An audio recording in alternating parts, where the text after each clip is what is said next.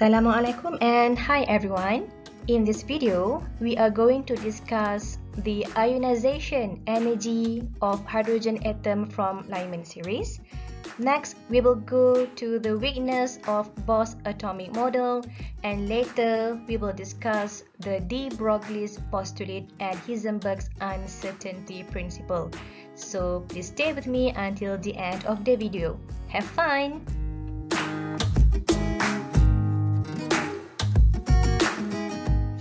Ionization energy of hydrogen atom. What is ionization energy? The definition of the ionization energy is the minimum energy required in order to remove 1 mole of electron from 1 mole of gaseous atom when it is in ground state. Suppose that we have this gaseous atom of hydrogen. After removing its electron, it will become the gaseous ion, H+. And enthalpy of this reaction is positive, showing that energy is required in order for this reaction to occur. An electron will be written in the right side of the equation to show that electron has been removed from this gaseous atom. So here is the hydrogen atom. There is one valence electron of hydrogen. By providing energy to the atom, electron will absorb that amount of energy and will get excited to the higher energy level. In the case of ionization process, the energy absorbed by the electron is sufficient for the electron to get excited to the highest energy level and even beyond the highest energy level. So that will make the electron can freely remove from the atom. At the end product, we will get this hydrogen ion H+. There will be no more electron in this ion. In the case of hydrogen atom, the hydrogen atom is said to be ionized when electron is removed from the atom from its ground state n equals to 1 to n infinity.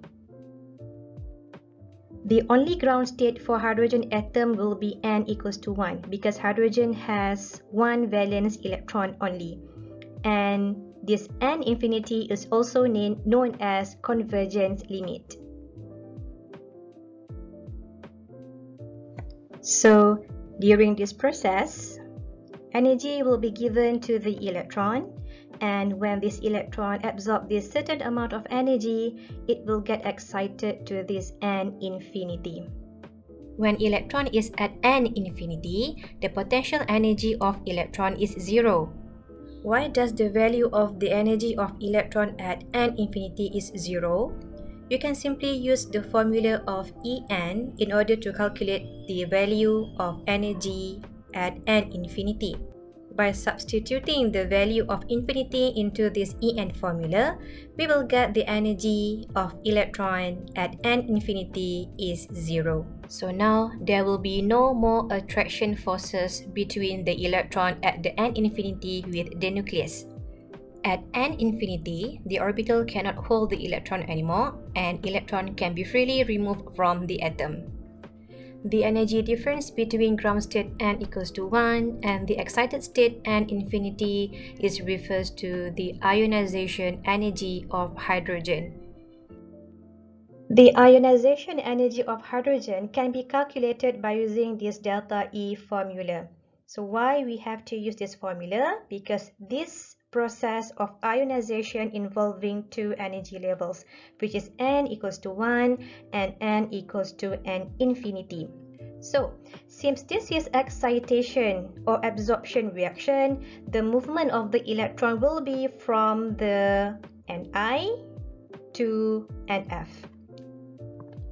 So, N1 will be the initial energy level and N infinity will be the N final.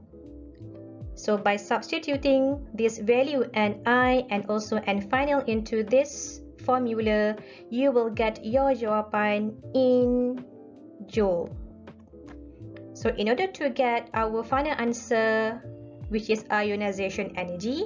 So make sure you have to multiply with Avogadro constant. So by multiply the delta E with Avogadro constant, so later you will get your answer in kilojoule per mole. So the unit for the ionization energy must be in kilojoule per mole. For the value of the delta E here, you will get your answer in positive. Why? Because energy must be required in order to remove the electron. So in order to calculate the IE, please make sure you follow these steps. The first one, calculate the delta E and you will get your answer in joule unit. And later on, to get your answer in kilojoule per mole, you have to multiply with Avogadro constant. So from there, you will get your final answer, ionization energy in kilojoule per mole. The other method to identify the ionization energy of hydrogen atom is by detecting the wavelength of the convergence point or convergence limit. So as in this line spectrum, you must be able to know which one is the first line. So this is the first line in this line spectrum. So I hope you still remember the skill on how to find the first line in the line spectrum. Okay, so by having all these lines, meaning that these lines are actually referring to the electronic transitions, okay, pergerakan electron from one energy level to the other energy level, okay, like what we did in this energy level diagram. Okay, so you can see for this emission series, electron will moving from the higher energy level, okay, and goes down to the specific lower energy levels. Alright, but for this ionization energy, it is something reverse. Okay, di mana in ionization energy, now electron from the first energy level will goes up to the highest energy level, which is N infinity. Okay, so we can see that this process now is actually the excitation. Okay, excitation. Okay, now, so from the line spectrum as well, okay, we are able to find the value of the ionization energy. Okay, so caranya macam mana? The way is by determining the wavelength in this convergence limit. So in this line spectrum, which one is the convergence point or convergence limit? It is somewhere around here.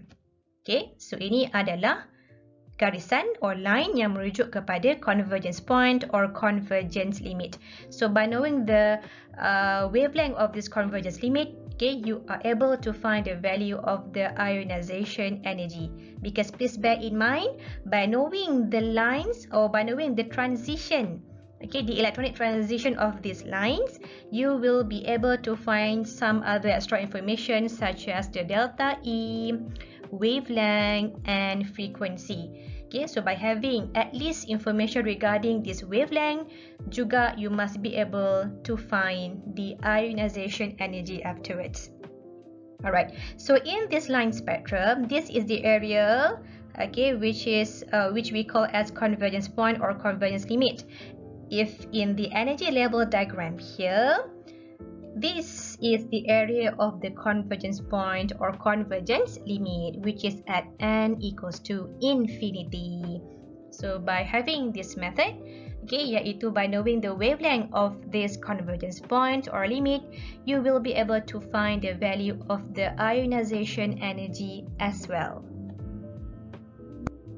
Let us discuss a few concepts regarding convergence limit or convergence point, or how we can get the convergence point in Bohr's atomic model. So this is the energy level diagram, the one that we used in the previous lesson. So as you can see in this energy level diagram, moving from low energy level to high energy level, the energy gap here will be decreases. Okay, so moving from low energy level to high energy level, we can say that the delta E will be increases, the frequency as well will be increases, but the energy gap will be decreases. Okay, so energy gap decreases, meaning that the wavelength will be decreases. So as we go towards the higher energy levels here, so the lines gap will become smaller and smaller, and finally we have reached this area whereby the individual energy level here cannot be separated anymore. Okay, and they will merge, okay, forming a continuous lines here. So the merging lines here is so called as convergence limit. At this convergence point or convergence limit, the energy levels can no longer keep any electron. Okay, so that's why when electron moving from low energy level to this convergence point or convergence limit, it can be removed from the atom.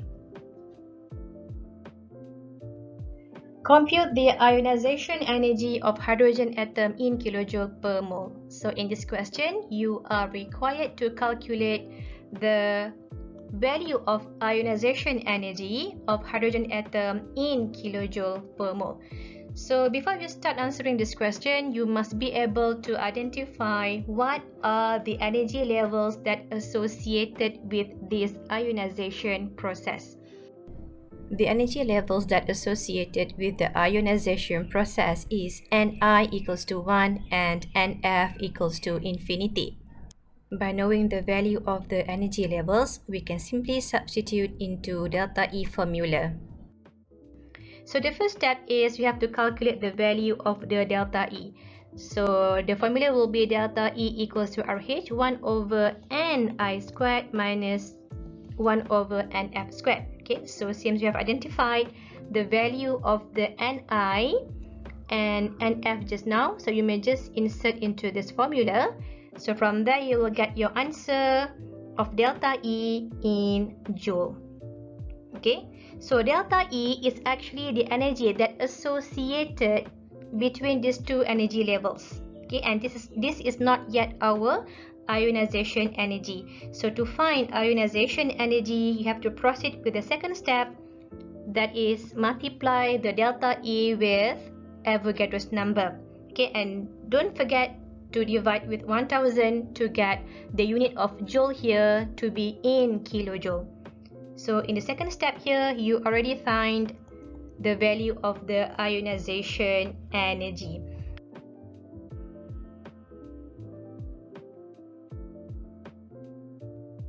The Lyman series of the spectrum of hydrogen is shown above.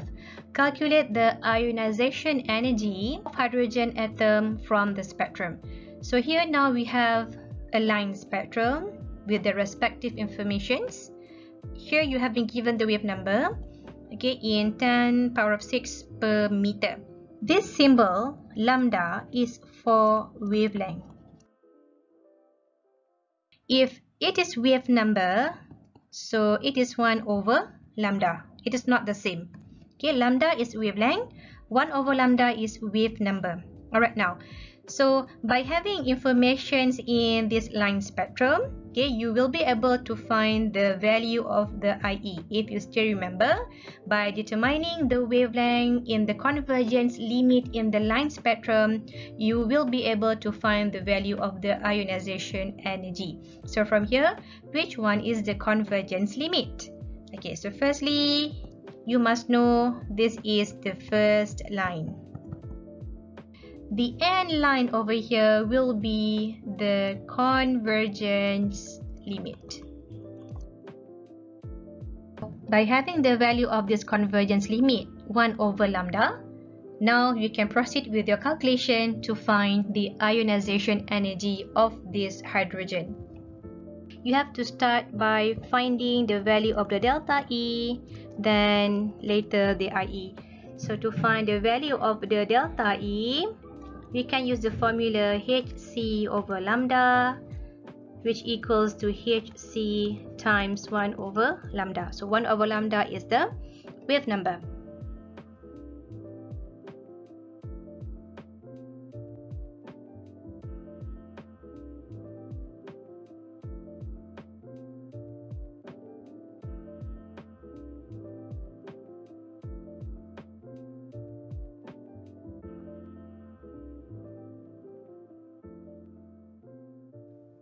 Bohr atomic model was successfully in explaining the orbital or energy levels and lines that associated with hydrogen atom.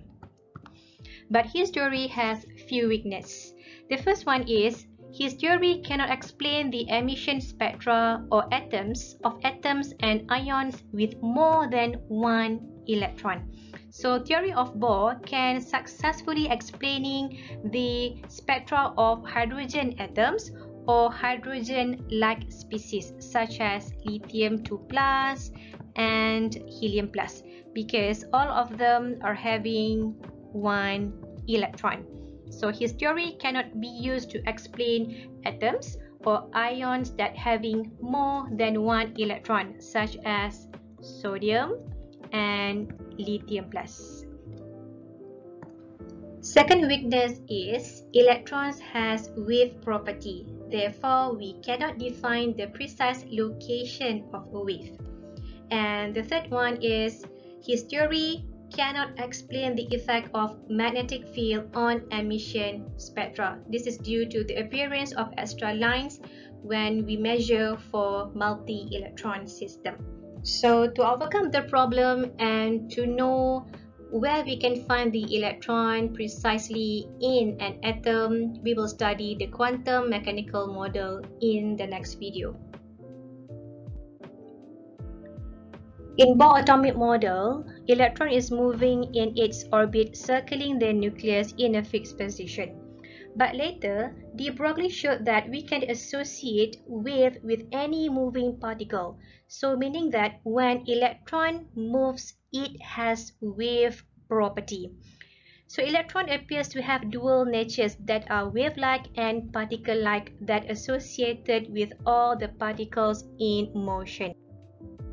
So according to him, electron is particle. So when particle is moving, particle will have this wave property. So as in Bohr atomic model, this is the way electron moves, circling the orbit. But according to de Broglie, electron will moving in these wave-like properties.